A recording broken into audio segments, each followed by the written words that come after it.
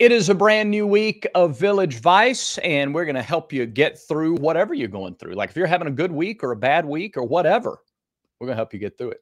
He's Zach Blackerby. I'm Brad Law. Thanks for watching. Zach, a busy week. It was so busy last week that we didn't even get to talk about the 2025 schedule.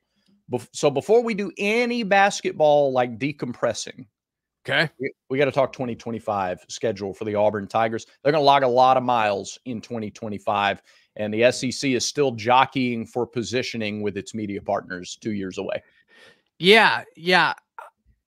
I think the way the 2025 opponents shake out is a good thing for Auburn. I think the way it seems like internally, the belief is Auburn can make a push in 2025 for the expanded college football playoff. And I think with their slate of, like, we know who they're going to play and where they're going to play. We just don't know when they're going to play within the 2025 season.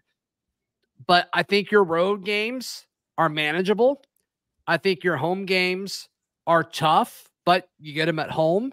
And I think Auburn's roster is kind of set up to be better in 2025 than it is in 2024. I think there's a lot to like about the immediate future, I guess, 2 years out for the Auburn Tigers. I love Alabama and Georgia at home in year 3 with this staff and with 3 years of recruiting and roster implementation under their belt. I like that. That's your first like realistic opportunity to kind of swing and knock guys down and not have to do it with a sling and a rock. Like it's not necessarily David and Goliath by the time you get to that point. And I do like that. I think it's interesting that it's the 2024 schedule, but in reverse. Yeah, what do you think about that? Yeah, so all the teams that Auburn's playing at home this year, they're playing on the road next year and vice versa. Where they're traveling to, the Missouris, the Kentuckys, they're hosting them. Do you think that was a lazy move by the SEC, or do you say, okay, you know what, this plan is to play everybody everywhere over the span of 4 years, so it doesn't really matter how they achieve it? Are you okay with the way the SEC did this? Yeah, I guess so. I mean, doesn't matter if I'm okay with it or not. I guess it is the way that it is. It matters. I care. I care how you feel about it. That's why I asked. Yeah, I understand. Well, no, I mean to the people at the SEC office, to the schedule makers. No matter what I think or not. You don't think they'll watch Village Vice? Yes, but I don't think they take it into consideration. They should. Okay. All right. They absolutely should. All right. It's like the old, the opinions of the hosts are not necessarily those of the staff and management of the SEC, but they should be. Yeah, I think it's under the guise of you play everybody every 4 years, so it doesn't matter anyway. Now, for that to, if you project that forward, it means that in 26, the teams that come off the schedule, right, are Arkansas, Kentucky, Missouri, Oklahoma, Texas A&M, Vandy. And so you'd put back on the schedule in 26, LSU, Florida, Tennessee, Texas, who am I missing? South Carolina. Yeah. Mississippi State, Ole Miss. Like some of those would jump back on, and you take everybody off that's not Alabama, Georgia. Yeah. So, which means it's going to get tougher, assuming the powers stay where they currently are. Schedule gets tougher in the future if that's the case. Your home games in 25 become your non-conference games: Ball State, South Alabama, and one other, I guess, still to be named, and then Kentucky, Missouri, Alabama, and Georgia. Yeah.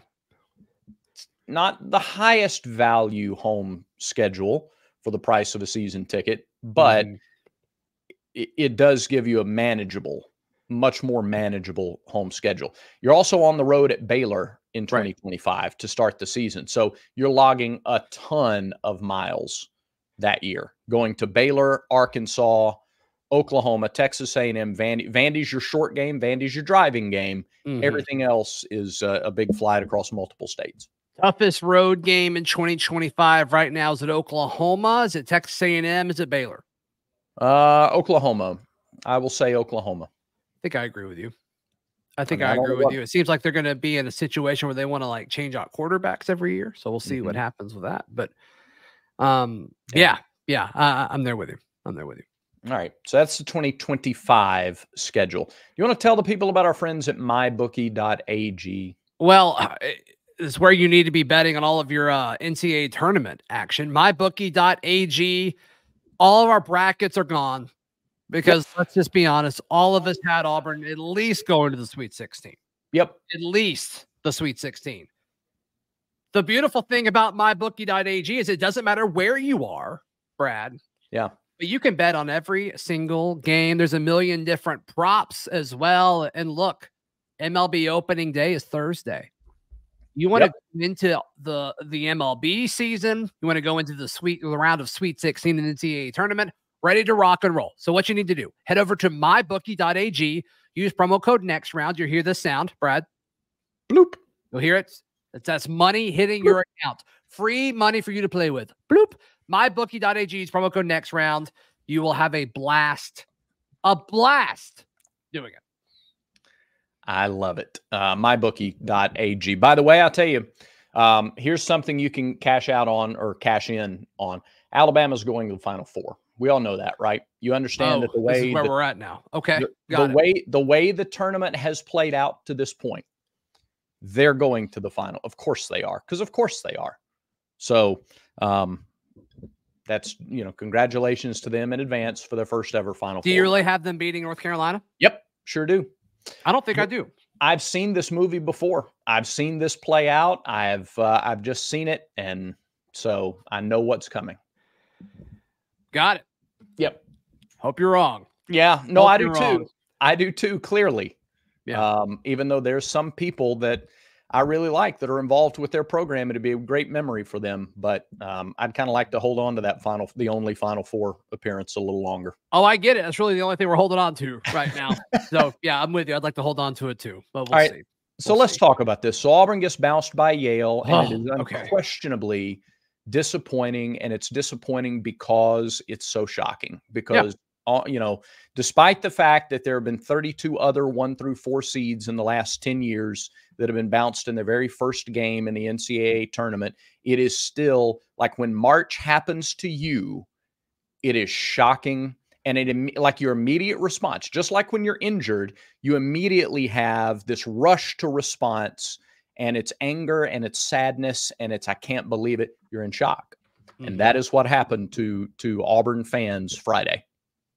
Yeah, and you and I recorded a show. It didn't get posted till like the game had started, but you and I were very confident. Confident. And I've talked to so many folks, whether it was at church or just people hanging out in the neighborhood. It's like, I was worried about this game. I saw it coming. I'm like, I did not. I did not see this coming. And, the whole narrative of it was a poorly called game, which I agree. Like, I don't think the officiating was even, but it shouldn't matter. Like, it shouldn't matter. Auburn is so much better than Yale. Yep. But it doesn't matter. That's March. Then that's the madness. And, you lost one of your best players, maybe your third best player on the roster, depending on the night, maybe even better than that. You lose him 3 or 4 minutes into the game. Like, that stinks. But also, like, we talked all season about how deep Auburn was and, like, the depth had a thing. And, like, people are forgetting, like, Auburn was up 10, with, 8 minutes to go. 8 minutes to go. Yeah. Over halfway through the second half. And they choked. Like, it stinks, but that's what happened. Auburn was in a prime situation. When Denver Jones made that 3, it felt like the dagger. It felt like Auburn was about to run away with it. It didn't happen. It didn't happen. And props to Yale. Yeah. Who then promptly got run out of the gym against San Diego State, because of course they did. I mean, it's a 5 against a 13. So that's more often than not going to happen. I don't know. I've heard a lot of things that just, I guess when you put them together, they're too much to overcome, but none of them feel like they should be. And and here's kind of my point about the game and the situation is that all of these multiple things can be true at the same time. Is it true that Chad Baker-Mazara was incited? Was it that he was retaliating rather than instigating? Yeah, I think that's true. It is also true that you have to know better than to retaliate. You have to know better. Oh yeah. I mean, I think him elbowing, it was a pretty selfish thing to do. I mean, even his teammates were kind of saying like, yeah, you don't win championships doing that. It was very, very selfish. It was very, very in the moment. It was very, very short-sighted. And then to go on Twitter afterwards from the locker room, I love Chad Baker-Mazara. Yeah. I think he's been awesome. He's been so fun to watch and to cheer for and to cover. But that wasn't good. Like, that was not a good day for him. And it's okay to say that. It's okay to say it was retaliatory and not instigating. And it's also okay to say really bad decision. Really bad. And frankly, when you've made some of the decisions and gotten some of the flagrant calls that he's gotten over the last month, he has to have a heightened awareness that kind of thing. He's now, he's a target for that kind of stuff. Yeah. And so you have to know better. Now, it's also fair to say shouldn't matter against Yale. We've talked all year about how deep the team is and how versatable they are. They play inside out. It didn't matter. That's not why Auburn lost. Auburn was up 10 points with 8 minutes to go, like we just said. They didn't lose because they were in Spokane. They didn't lose because they lost Chad Baker-Mazara a couple of minutes into the game. Part of the reason they lost, they turned the ball over too many times. A lot of empty possessions. And in the losses and the rare single-digit win against Mississippi State, Auburn had double-digit turnovers. That's a recipe. When you strip everything else away, strip away location of the game, strip away personnel, strip away all this other stuff. You turn the ball over that many times against a quality opponent who holds you to fewer possessions anyway. And oh, by the way, one of their guys shoots lights out from 3 in one game in the NCAA tournament. Saying all of it together. That's what loses you a game like that. Yeah, but also like make your free throws at the end of the game. Yeah. I mean, there's just so many things where it's not like Auburn got whooped. I mean, in fact, down the stretch, there were several times where Auburn could have either held on to the lead or forced overtime. Yep. But this just didn't happen. It balanced in the worst possible way because early in the game, Auburn made the free throws. Yale did not. Yale missed a lot of front-end 1-and-1s in the last 6-7 minutes of the first half. Unfortunately, in the second half, that shifted, and they made their free throws, and Auburn did not. There was no Janai missed the front end of a 1-and-1, which with a few minutes left to go. And then the one that, is going to be under the microscope is you get gifted an opportunity down to Trey Donaldson, an 80+% free throw shooter on the season. And I was watching with somebody, I'm like, he's not going to make these.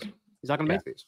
And it's just, I mean, that kind of lines back up with Auburn's inability to consistently win close games this past season. And I don't think you really had that dude who you wanted to give the basketball in those types of situations. I do think that'll change next year, whether it's in the portal or you believe in Pettiford coming in. We'll see. But this team is going to look different next year, especially from a depth standpoint. We said on the show that nobody saw that it came down to point guard play. Auburn's point, and they didn't have to score 25 and dish out 15 assists, but they had to get Auburn into the offense. And they might have to make a clutch shot here or there. And man, it just didn't happen. So and like Aiden didn't score. Your star freshman didn't score. So fascinating to see what they do with that position this offseason. It really, and I think it's the most pivotal thing to watch in terms of, we know the roster will be totally rebuilt because it's the second most important thing that he's going to have to do to the roster. Replacing Janai being number one. Bring Janai back. You can't replace him. Bring him back. Ooh, bring him back. You think there's a shot he comes back? If I had to guess right now, I would say I think it's truly 50-50, Brad. If I had to guess right now, I think he comes back. Oh, that's interesting. That would excite. I'd be super excited about that. I'm seeing all these posts on Instagram from these Auburn pages saying, thank you, Janai. And I'm like, we don't know if he's done or not. We don't know if he's done or not. I think On to Victory is going to make a very, very lucrative offer for Janai Broome to stay. That's just my gut feeling. Well, all right. That's interesting. I can't wait to see that, because then I think you're right. If there's any shot you keep him, that's win number one in the offseason. Yeah. Forget the transfer portal. Bring Janai Broome back. That's the best transfer you can get right now. No question. No question. But basketball rosters will be over halfway or about halfway remade every single year anyway. That's basketball. So, can you make Denver Jones more of a focal point of the offense early in the year? I think you can. I think you can. And then, Chad Baker-Mazara, I assume, is coming back. Chaney You've got him coming back. They're going to have to replace the impact of Jalen Williams. I think that's a huge question. And then like Chris Moore, he'll be gone. There's a lot of different opinions about Chris Moore, but like he played a lot of minutes this year. Like you still got to replace those. But critical in the SEC tournament run too, obviously. Sure. Yep. Yeah. So I mean, it's going to be a different looking team, especially if Janai Broom does go pro. I don't think Dylan will be back. Just a hunch. I think Dylan will go test the waters and try some different things. But yeah. So I mean, we'll see. This is all just gut instinct, no inside information. End of season speculation, which is fine, and it will change. It'll evolve, and we'll have those conversations as it does so. It's kind of part of the you can turn it into fun in the off season. Look, Auburn had, and this may be unpopular right now because we're still so close to the end of the year, and none of this disqualifies you from being upset about the way that it ended. But folks, Auburn had a successful season by every measure except the fact that it lost on the first weekend of the NCAA tournament. So it's true that Auburn lost on the first weekend of the NCAA tournament, but is that one factor, like genuinely now in our heart of hearts, outweigh an SEC tournament championship and Jalen Williams becoming the winningest player in program history and finishing second in the league when you were picked to finish sixth and selling out every home game and furthering the narrative that Neville Arena is the toughest to play in the SEC and one of the toughest in America? I don't buy personally that one loss on the weekend and a missed opportunity at a second or third weekend in the NCAA tournament wipes out what you experienced over the last 30 games, 4 months of the calendar. Yeah. Yeah, I mean, it's the biggest game, and you fell flat. Like, you hate that. It's the biggest game because they lost. No, I don't think. No, it would have been the biggest game if they had won it, too. I mean, it's the tournament. It's the NCAA tournament. Especially when you're kind of, waving the flag of we should have been better than a 4 seed. We shouldn't have to travel and all of that. I do think we made this worse on ourselves than we probably could have. By complaining so much about the seed, or I don't even want to say complaining, but making a deal out of it. Yeah, I think complaining has a negative connotation. I think they were just fighting for their program, which is the right thing to do. But I do think there are kind of some things that come with that instead of just taking it. It's like, okay, the selection committee clearly doesn't care about the SEC tournament. Good to know moving forward. And I think that's where Greg Sankey needs to step up and do something. But that's a different conversation for a different day. Yeah. But no, the tournament, your first tournament game up to that point is the biggest game of the year. That's what I believe. Up to that point, my point is if you had won that game, it's no longer the biggest game of the year. It'd be the second biggest game until your next one. Yeah. So you're kind of backed into a corner until you lose a game, and then now you've lost the most important game of the year unless you win the national championship, because every next game is the most important game. Sure. So 2 years from now, when we look back to this season, is the game against Yale more important big picture than the win over Florida in the SEC tournament championship? Because you raise a banner for that and you get a ring for that, and that's real and that lasts. Yeah. And every team except one is going to lose their most important game of the year, which is their next game in the NCAA tournament. That is true. That is true. I think Auburn, it would do a lot for this program to get back to the Sweet 16. Like, I don't think that's a crazy thing. I agree. To say. I agree. I mean, Auburn's been set up to where I think their path to Sweet 16s was pretty straightforward. I mean, we talked about, the Jabari and Walker year where they were the 2 seed. Like, they should have, they were better than that Miami team. They just fizzled out towards the end of the year. But like, that was a team that should have been in the Sweet 16. This year, I think the path to the Sweet 16 was very favorable. Yeah. And they weren't able to capitalize, and it stinks. And look, nobody hates it more than these players and these coaches, but they fell short. They fell short on this stage, and they've got to figure out how to get kind of that monkey off their back and say, okay, how can we consistently, or I guess just how can we get to the second weekend of the tournament again for the first time since 2019? Yep. I do think that matters. And I think there's a difference between a Sweet 16 team and a field of 64 or 68 team. And doing it consistently is hard. Very few teams do it. Totally. On a consistent basis. And which is why every time you do it, you have to fully appreciate it and not just stick it on the all right, got another one of those, put it on the shelf, moving on to the next. No, you celebrate it 100%. You got to celebrate tournament wins as a whole. Yeah. But I mean, I don't even think we're asking for it to happen consistently. Just like do it a second time. Yeah. Well, I think that's fair. I do think that's fair. Again, I think both those things can be true at the same time. Like you can, in this season, not get there. But the same with an SEC tournament championship. Just because the selection committee doesn't value an SEC tournament championship doesn't mean that the fan who paid his or her money to go to Nashville and experience that or to follow this team wherever they went throughout the season doesn't mean that it doesn't have to, or that it can't mean something to you. You don't just take an SEC tournament championship, look at it, put it on the shelf, and then move on. You celebrate those too. And if that's all you have to celebrate, okay, at least you have that to celebrate. At least you have it to celebrate, right? Like you'd rather have beaten Florida in the SEC tournament championship and lose in the first round versus lose to Florida and lose in the first round, 100%. Because at least you've got a banner. At least you have a banner in the ring for this team. So I agree with that. But at some point, you've got to get back to the Sweet 16. And I think this was Auburn's easiest path in doing that since they went in 2019. Completely agree. We'll see what happens this offseason, and we'll see how they reload. Had a better chance this year than even the Jabari and Walker team. I think so. Yeah, I think so. Yeah, I agree. All right.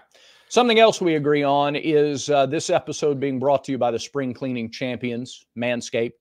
This season, make sure to groom your carpets and your drapes with the leaders in below-the-waist grooming. Clear out the winter bush with Manscaped Lawnmower 5.0 and watch your confidence. Well, it's going to bloom like those springtime flowers. Just embrace the season and join the 10 million men worldwide who trust Manscaped with this special offer.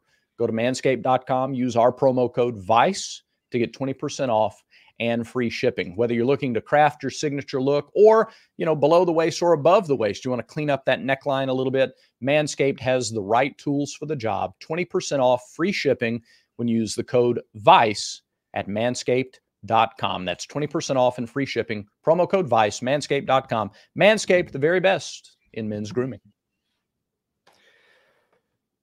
Hearing discussions just coming out of Auburn football spring practice. I guess it sounded like a scrimmage, like a pseudo scrimmage this past Saturday. Sounds like Cam Coleman continues to just be different from all the other wide receivers. That storyline, that narrative is not going to go away, Brad. It's not going away. And I cannot overeat on that storyline either. It's impossible. I'm giddy. I'm excited to see him at A-Day and everything else in the receiving core. I'm excited to see at A-Day as well. But I think if you ask Auburn fans who's the guy who needs to live up to his potential, even in year one, and that's asking a lot of freshmen, but it's wide receiver. So relatively speaking, freshmen can do that. And at the SEC level, many have done it in the last decade. It's Cam Coleman. So bring on every one of those reports. Yeah. And so then like who follows in behind him? Because I've heard mixed reports about a lot of other folks in the wide receiver room. And it's early in spring. So there's plenty of time to clean things up because sometimes it's, timing. Sometimes it's, are you exactly where you need to be at that specific time? Yeah. With routes and, they're rotating quarterbacks and everybody's throwing to everybody. So there's a bunch of moving parts here, but who's going to be the guy that steps in behind Cam Coleman? Rivaldo Fairweather said he wants to double all of his stats from a season ago. Woo. Put that into an IV right into the bloodstream, baby. That's all I'm saying. That would be incredible. That'd be great. You talk about 6 catches and 60 yards a game. Yeah, I'll take that. Yeah, I'll take that. Because then, what does that do for everybody else? I mean, that opens up the running game. It opens up the outside of the numbers, which is where Auburn historically just has not done well in the passing game. So we'll see if he's able to do it. And he may be Auburn's number 2 option in the passing game. That wouldn't shock me. Yeah. I don't know if it excites me, if that's the best case scenario, but it wouldn't shock me if he was the number 2 option in the passing game. Well, he's so versatile. And if you can if your top 2 receivers are both matchup problems for the opponent, then great. And if those are your top 2, if Cam Coleman and Rivaldo Fairweather become your top 2, Well, now you're asking the third defender on the opposition. Big opportunity for a third guy, whether it's slot, running back, whatever, to be a matchup problem for somebody. And that's how you get leverage, and that's how you win possessions.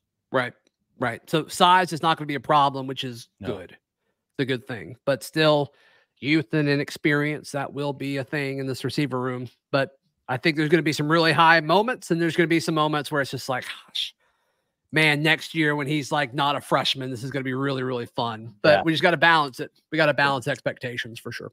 Media viewing window Tuesday of this week. So another chance to see the team then. And I'm sure we'll have a fresh batch of opinions and observations and thoughts after that viewing window. Yep. But for the meantime, Brad, that about does it for today's show. It does. Thanks, everybody, for watching. Remember to comment down below. I'll read every one of them, and we appreciate it.